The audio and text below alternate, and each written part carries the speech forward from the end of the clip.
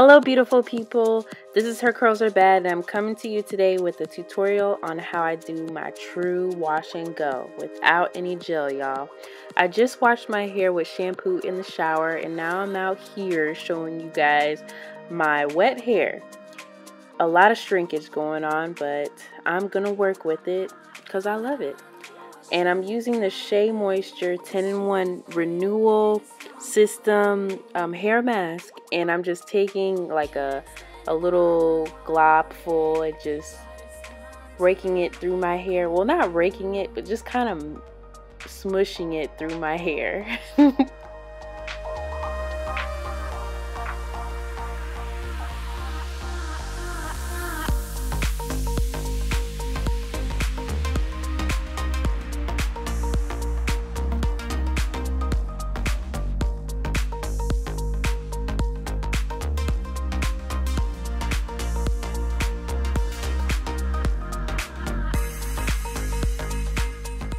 In areas that I want to create more slip, I'll spray it with a little bit of water in my spray bottle, which you'll see, and I'll add more of the mask in that area.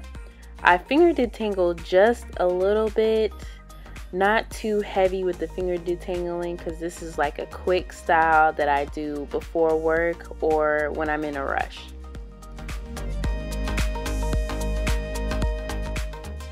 This hair mask low-key makes my curls pop. Like if I really took my time and detangled these sections, curls will be popping even more. But I kind of like the low definition look of this, and it's so effortless. It didn't take that much to do, and it's quick.